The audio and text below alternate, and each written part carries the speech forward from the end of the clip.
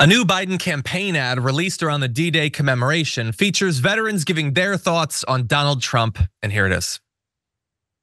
A good commander-in-chief is somebody who gives a My name is Curtis Register.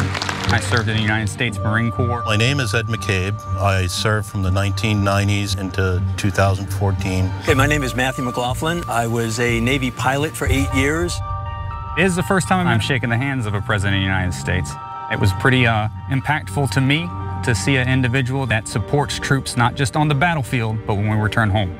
I see a man in Joe Biden who accepts accountability and responsibility. And when I see his predecessor, Donald Trump, I see a man who is only in this for himself. Who criticizes veterans, who doesn't see it important for him to go to the funerals. Donald Trump has zero accountability in his life. He's a draft dodger, simple as that. I think the election is the difference between authoritarianism and democracy. And I came to see a president that cares about maintaining democracy.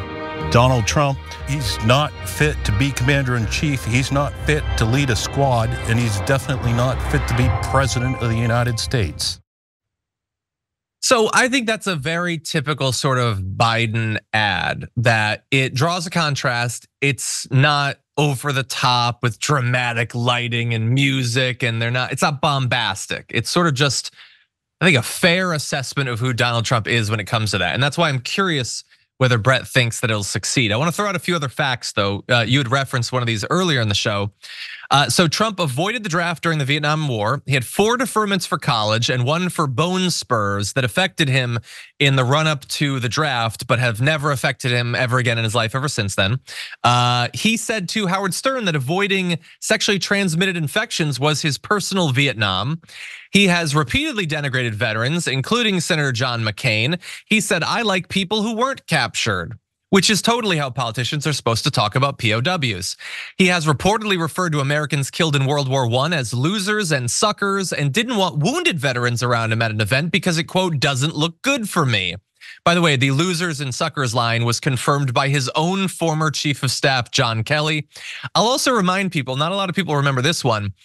Presidents are supposed to call the widows of soldiers who die in missions abroad, and he did that and ended up getting into a fight with one of the soldiers' widows when he apparently could not remember the name of the soldier who had died. Rather than apologizing, he took to Twitter to claim that he, quote, "spoke his name from beginning without hesitation." So that definitely made the widow feel better about Trump having sent her husband to die and then immediately be forgotten by a guy who doesn't care at all about any of these people. Brett, what do you think? Is this the sort of ad that you think is gonna break through?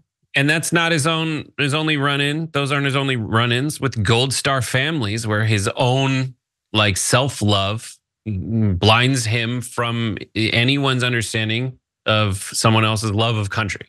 This is the stuff, I think this is a great ad. I hope it gets through to people. This is the kind of ad that will surprise the hell out of a lot of folks on the right. Like, the right has become this very strange hodgepodge, as has the left in many ways, but like the ability for folks to see faces that you wouldn't necessarily equate with someone who would vote for a Democrat as the narrative of, you guys hate America and you hate our troops. Well, famously, Joe Biden finishes every speech with "God protect our troops." He says it. Now, there's a lot of people on the left who are like, "Oh my God, I roll my eyes at that." But that's something that on a base level, you got to understand. And Joe Biden's son, Beau, died from what seemed to be complications from his time in Iraq. And that guy was, supposed to be the next president of the United States, but it didn't work because of the sacrifice that he made for his country, something that Donald Trump, it's so infuriating. Donald Trump is just so good at giving people who are upset stuff to complain about that they end up complaining about stuff that's utterly contrary to what they themselves, if you didn't have Donald Trump around, would profess. Yeah.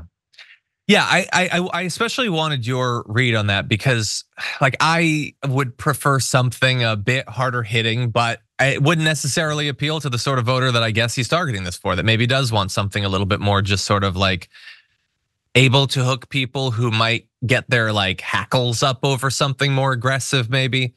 it feels very much like his 2020 campaign, which to his credit, he did win. There was some context of the pandemic and everything, but he did win. And I didn't expect him to. So I'm trying to be, I guess, a little bit more open-minded to his strategy this time around. But I hope that your read is right.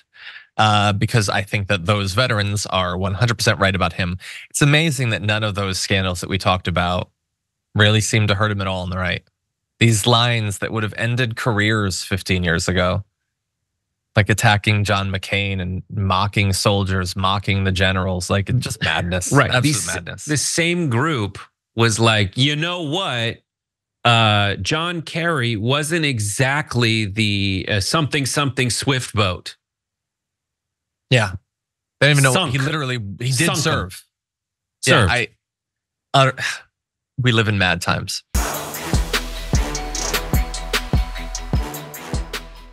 Members make a difference here at TYT. You help make the show happen, and we see you in the chat with your loyalty badge. Click the join button to become a member today.